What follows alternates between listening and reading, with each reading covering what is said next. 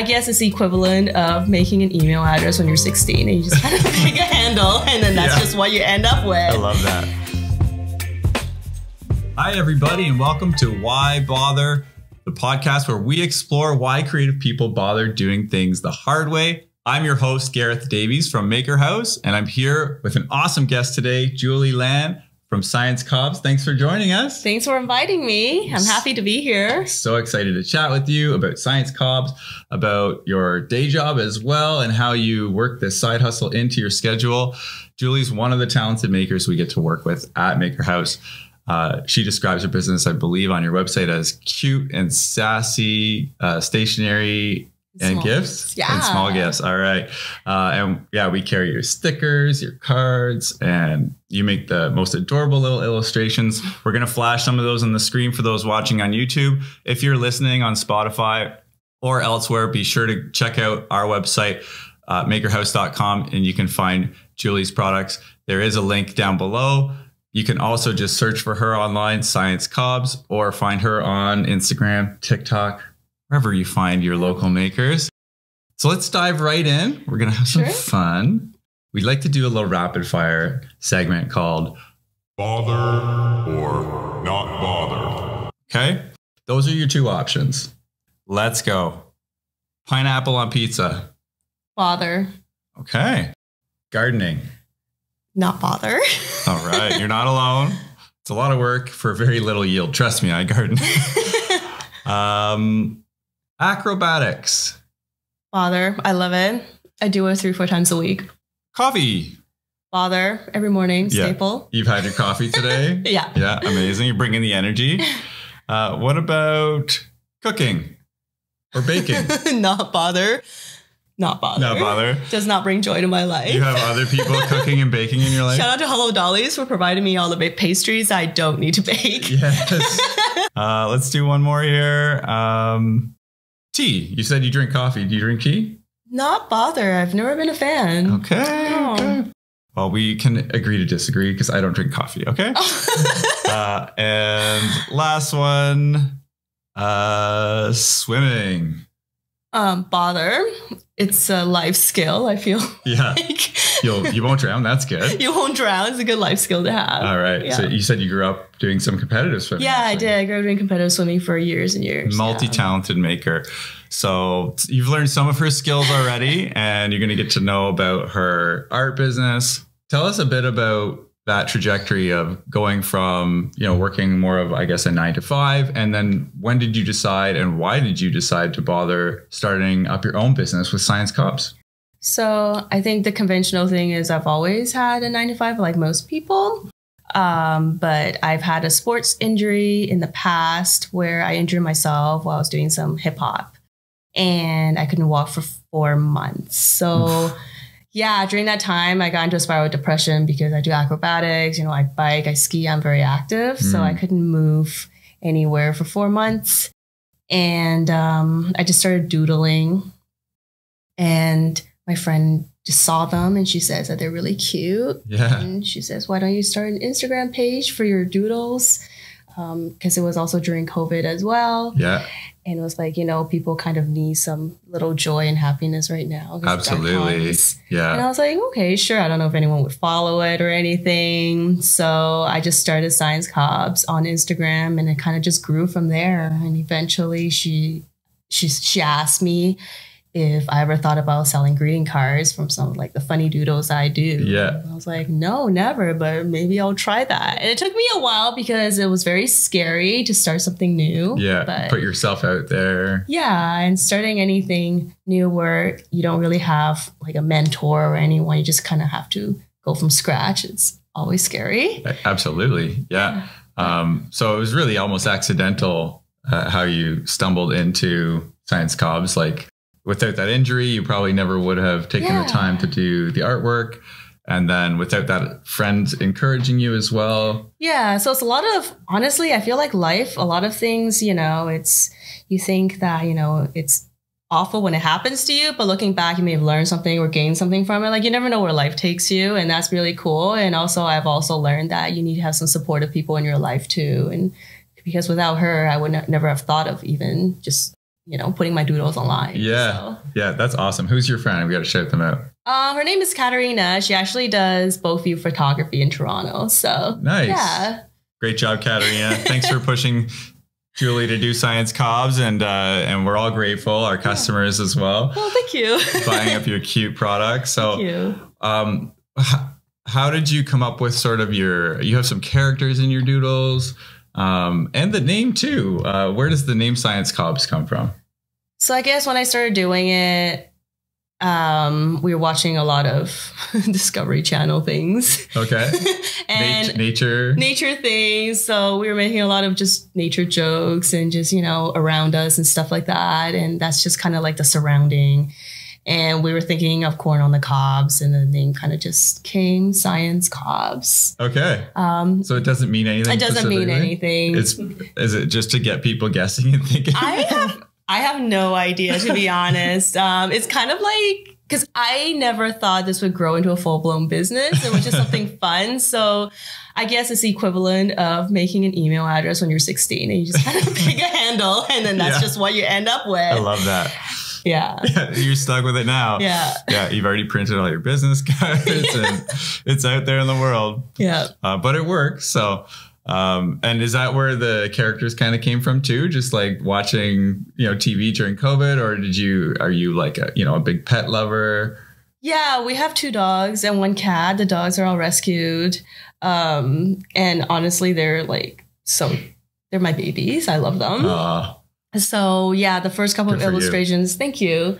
First couple of illustrations were from my dogs and just cats in the house. And then, we watch a lot of Discovery Channel shows, and so expanded into other parts of the animal kingdom. Yeah. Hence the word science. Yeah. And yeah, a lot of it is just like you read things online and yeah. Cool. That's great. And of course, folks watching or listening, be sure to check out her collection because you'll see all sorts of cute animal illustrations. My next question is going to be about something specific in your business that you do the hard way. So, you could maybe take a shortcut, make it a little easier on yourself, but you take the time to do it the hard way. And why do you bother doing it that way? So one of the things I do is I print my greeting cards in very small quantities and almost on demand. Okay. I do it that way because I go to a local press. So, yeah, nice. Yeah, so I don't have something where you order from a big manufacturer where, you have to get 500 or something like that. These aren't Vistaprint greeting cards. No, they're locally printed. Not Hallmark, yeah. And I do it this way because they're local, so I can pick up whenever I would like. Right. And I also print per demand, so I don't have to have so much storage for all my items as well. Good point, because you're working out of your house, I assume. Yeah. So you don't want to have like a whole room full of inventory. Exactly. And I'm sure my husband would divorce me eventually when everything takes over. Yeah. And I also find that smaller quantities also guarantee better for quality as well. Okay. And it's also better for them because if something messes up, they don't have to print 500, for example. They just print a smaller quantity. So it works for both of us. Amazing. Yeah. And good for you to support a local printer as well. And it's great for customers to know that they're not only supporting a local artist like yourself, but the actual product is made in Ottawa. Yeah, and I guess you guys sell them, so they're really supporting 3 local businesses in one. Yeah, buying the greeting cards. So, that's amazing. That's what it's all about. Yeah, good for you. On the flip side of that, this is something we like to ask. It's called the cost of convenience. That is something you might choose, or someone else might choose to do the easy way, and saving time or money, but what's the hidden cost to that? Once I went to a wedding and they had 4 of the same wedding cards. That's what the groom and the bride was commenting, that 4 couples gave them the same wedding cards. That's embarrassing. So I think that maybe a lot of people buy greeting cards from big manufacturers and, they have a very small pool of seasonal or event cards. Yeah, they probably have like 1 wedding card that's actually cool. Yeah, one baby card. The other ones are crap. Yeah. Yeah, or I find that a lot of wedding cards or even just, love cards that you buy are very like cringy. Yeah. It's like, or generic. Like, yeah. Yeah. They've been around for a long time. Yeah, people get their greeting cards often where it is most convenient, I think. So if you're at Shoppers Drug Mart, doing your errands and you're like, oh, I got to get a card for that thing. You might buy your card there. Yeah, for sure. So I think that it's worthwhile to go out of your way to go to a local store to pick up a greeting card because it gives a different message and it's unique. Yeah, it'll stand out from the other 4 identical Hallmark greeting cards at the wedding. Yeah, for sure. Especially when you go to birthdays and weddings, when you have a big crowd there as well, you kind of want your stuff to kind of stand out. Yeah, so. It's kind of special. There's nothing better than if someone's opening your card and they're like, oh, where did you get this? Like, because it actually made them laugh, or they're looking at the back and they're like, oh, it's a local company I've never heard of. So yeah. And one of the joys that I have when I work markets is when someone comes up and starts reading all the cards I have, they start laughing. They're like, oh, this card would be perfect for so-and-so. And then, they buy it. And I'm just like, oh, it's going to good use, Yeah. It brings a smile to someone's face. Such a good point. We hear laughter from our wall of greeting cards all the time. And it's one of the best feelings at Maker House. So yeah. So thanks for bringing the good vibes onto our walls. So we're going to take a quick break and then we'll be back with the second segment. But thank you everybody for tuning in and stay tuned.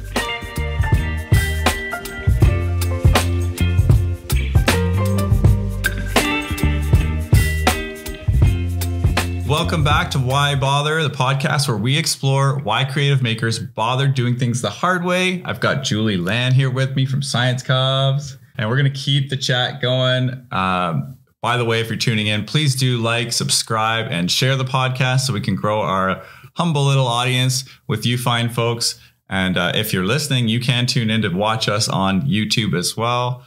And keep an eye on our social media for little clips of upcoming episodes. All right, fun facts. We like to start this segment with a little fun fact. And you work in stationery and stickers. Did you know that first sticker is reported to be a postage stamp from 1837 from the UK, from Britain? But there's some debate over that. That doesn't seem that long ago. So there's reports of ancient Egypt having paper stuck to the walls to show off prices and stuff at markets that still exist to this day. So stickers obviously go way back, but they've evolved quite a bit. Now it's a bit more of a form of expression. What's your journey like with stickers as someone who makes them? For me, I've always collected stickers. When I was younger, I had a sticker book. I was a little OCD. The first page would be the bumpy stickers. The second page would be scratch and sniff. Nice. You can never mix and match. That's a no-no. So I think stickers has always brought me joy in life. Sometimes when I was little and I was sad about something, I just kind of look through my sticker books and stuff. It's almost like a little journal that you have. Absolutely. Each sticker has like an origin and a story. Someone might have given it to you. Or you collected it from somewhere, amusement park or anywhere. Exactly. Yeah. So I think that, a fad for stickers has always been there for me. And that's why I created stickers as well, to kind of share that kind of happiness with other people. That's very cool. I remember collecting stickers when I was like 5, 6 years old. I remember scratch and sniff was like mind blowing. Yeah. What is this technology? Yeah. Actually, people have asked me if I can make scratch and sniffs. Okay. And I'm looking into it, but no solid manufacturers yet. But I've been actively looking into it, hoping to find something. Yeah. That's great. Thanks for giving us some background on your early days in getting into the world of art. Let's talk about how your business has evolved. So Science Cobs, as we heard, is a side business. You have a day job. If you can, tell us a little bit about how those two coexist and how Science Cobs has evolved. So I think, as I've mentioned before, Science Cobs came from a sports injury, and I really didn't have a lot of direction on where I wanted to take my doodles. It was throughout a friend that she was one who pushed me to kind of make Science Cobs what it is today. So I think a lot of people, they kind of underestimate the amount of time that goes into running your own business. Mm-hmm. It takes a lot of time, sometimes even packing. You think it would take half an hour, but it ends up taking an hour and a half. Right. And so it's definitely a struggle sometimes to juggle between a full-time job and Science Cobs. Right. But you kind of just make that happen. You go through your priorities, what needs to be done. And, you kind of predict the future a little bit on, what you might need next week. And that versus, the workload that you have, you just kind of have to juggle and multitask and keep a planner and be really organized. So you're naturally organized. I guess, yeah, naturally organized. And you kind of have to like your sticker book. Yeah. Yeah, I guess so. The OCD definitely helps. Yeah. And you kind of have to think in the future. So for Science Cobs, what I didn't realize is you almost have to plan 4 to 6 months in advance. Absolutely. Yeah. So what kind of designs will be in winter? What about next spring? Mm-hmm. Things like that, because it takes time to come up with the designs, to design the design, and to produce the design. So all that takes time. You can't just, have a product on a whim. Yeah, you got to go out and market it too. So get it in front of if you're selling to stores like Maker House, they need time to order it and stock it up for the holidays, for example. So that's a really good point. How did you get into your field that you work during the day, and what is your day job? So my day job is a software developer. So I do software automation.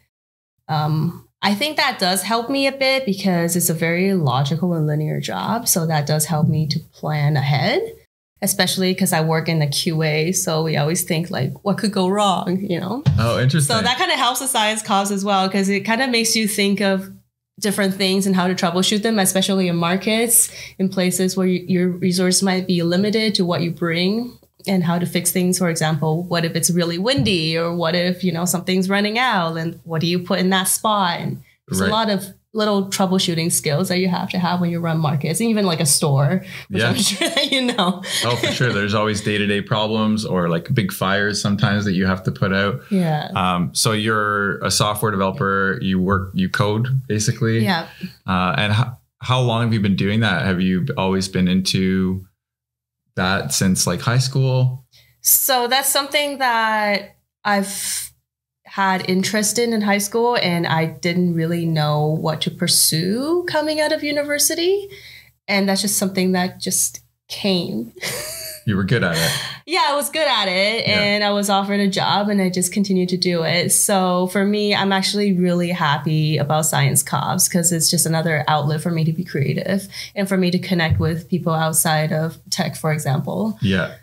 It's good to mix it up. And you seem like someone who has two, left and right brains, basically, where you've got the science side, the software development, and then this creative side of things. So good thing you have Science Cobs. Scratch that itch. It definitely keeps me sane for sure. Yeah, good balance there. Yeah. Tell us about who might be your biggest supporters growing up or getting into business. Is there anyone that comes to mind who you want to shout out or help push you along? Yeah. So I think when you start your business, it's really scary. You don't know if people are going to buy your things. I think that's the biggest concern that most people have is, are people going to like my stuff? Yeah. What if it doesn't sell and I spend all this money making it? And I'm very lucky to have friends that support me and give me constructive feedback throughout the process. So for example, Katarina, who lives in Toronto, who runs Bulkview Photography, she's the one who pushed me to monetize my doodles, to make them into greeting cards. And when I started making them, she was actually my first customer. Awesome. On Etsy when I saw that. And like the first couple customers were all friends and family. Yeah. So that's how it usually goes. Yeah. And I remember that push though. Yeah, for sure.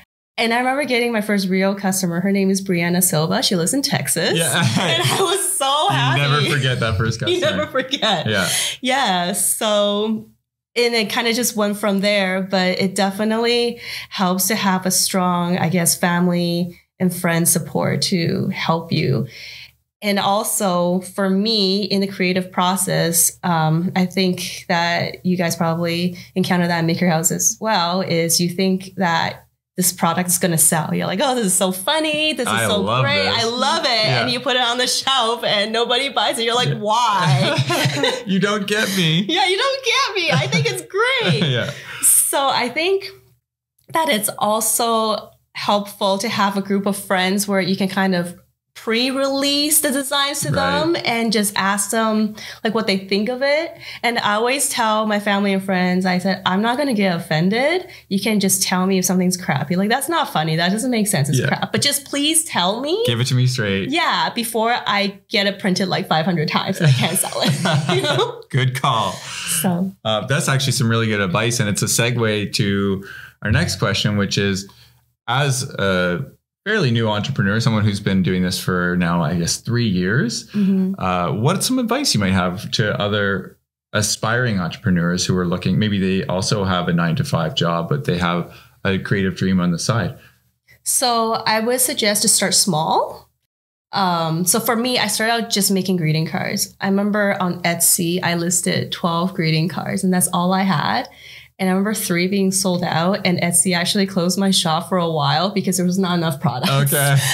You started it even too small. Yeah. Yeah. So, but you were just inching along. Yeah. And you just start out with, you know, a handful of things. You see what sells and what doesn't. And you just kind of go from there because, you know, there's a difference between like a hobby and making it into a business.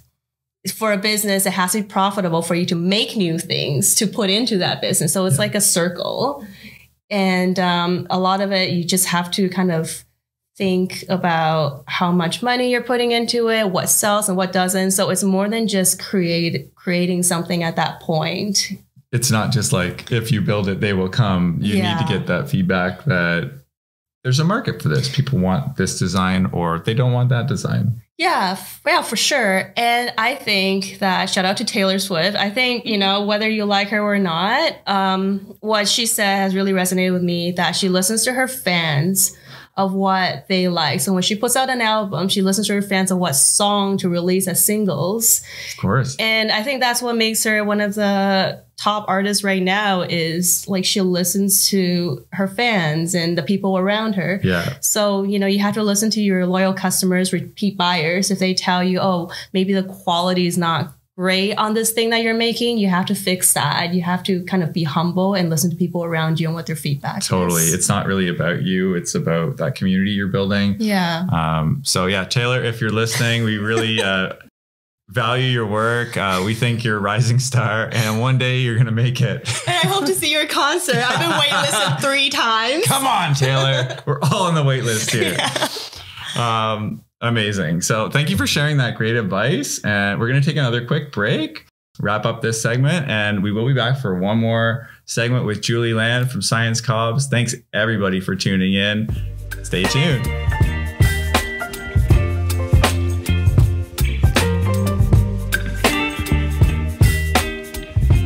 Welcome back to Why Bother? We're here with Julie Lan. I'm your host, Gareth Davies. Let's get into it. We're doing some fun food sampling to start our last segment. We got a couple things that Julie selected from the shop here. She's got great taste in food, by the way.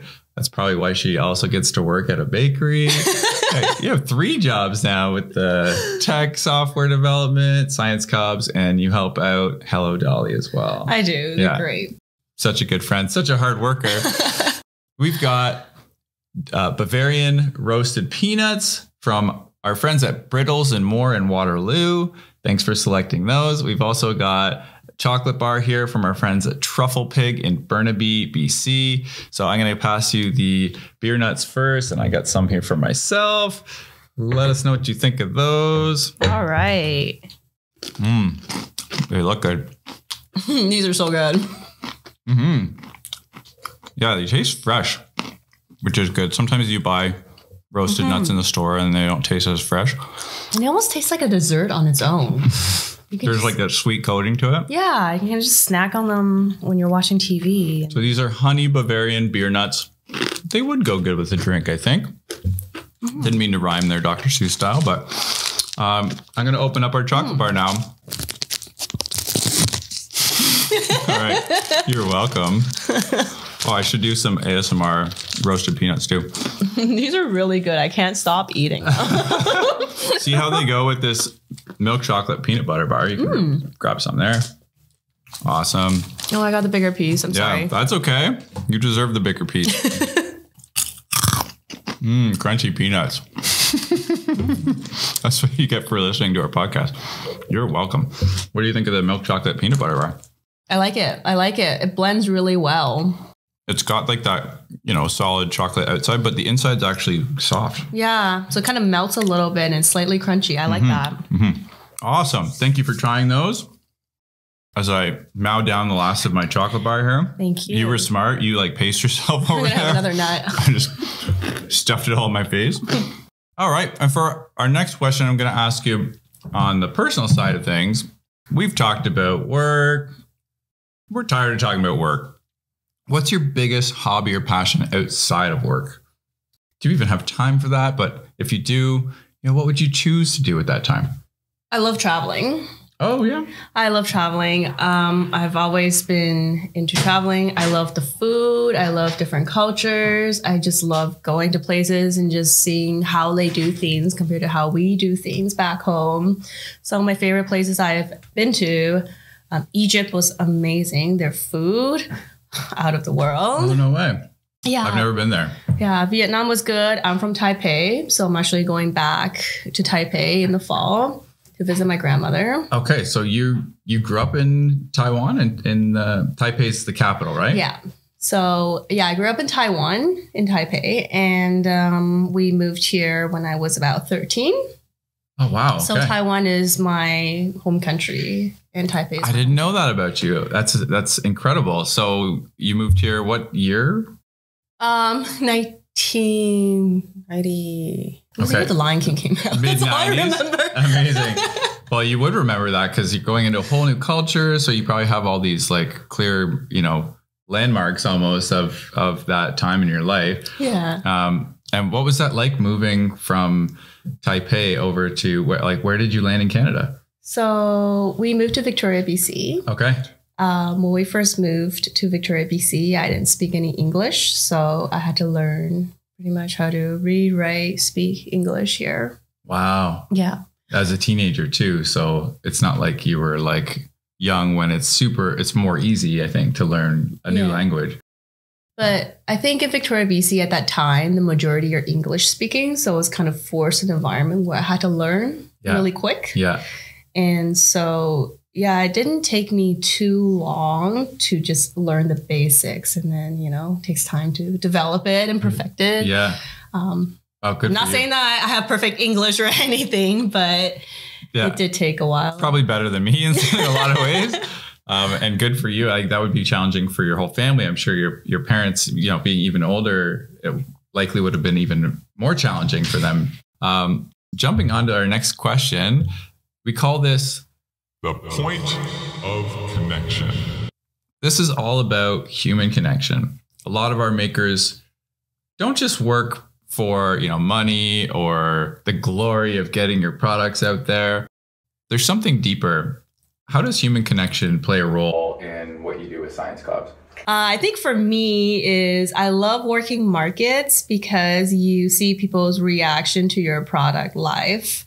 So you see what excites them. Sometimes you see little kids, they run up to your table and be like, oh, I love this stuff. Or, that honestly, that brings a little joy in my heart. Or people are really excited of, stickers or whatever to gift to other people. So it's almost like you're passing down that joy to somebody else. Yeah, yeah. And that's a really good feeling. Yeah, and your stuff is very kid-friendly. So I could see that happening at markets. And I loved your point about the gifting because often people will see a friend or a relative in your work. It reminds them of someone. Yeah. And that's you want when you're giving a gift, you're kind of looking for inspiration. Yeah, for sure. And some of my greeting cards are a bit snarky and stuff. So it's really fun to see people getting the same joke as you, the same kind of dark humor. You're like, I get you. Yeah. So. Kindred spirits. Yeah. Amazing. So I'm glad you're finding that connection with your work. I'm not surprised that lots of people out there relate to your illustrations and the themes and that sassy, snarky side that you obviously have in your personality that you get to put on paper. Yeah, I think you guys carry one of the cards. It's instead of grandkids, can I offer you this card? Yes. So I send that to my mom every year. Every year She gets the same card. And a lot of times I see, you know, other people that are around the same age, and then they're also excited to see that card and send it to their parents. I'm like, oh. Yeah. I love that. I love that you send it to your mom every year. And, out of love. I love my mom. I love my mom. Yeah. And she's probably got them all on the mantle. And she's like, these are my grandkids. She names them. Amazing. Yeah. All right. So we're going to wrap up with, you know, what's a big focus for you this year with Science Cobs? And where can people find you if they want to follow along? So they can find me at your store, Maker House, for a lot of greeting cards and stickers, as well as across the street if they would like. Hello, Dollies. People can find you in person there. What about online? Yeah, online Science Cobs on Instagram, and go from there. Okay, amazing.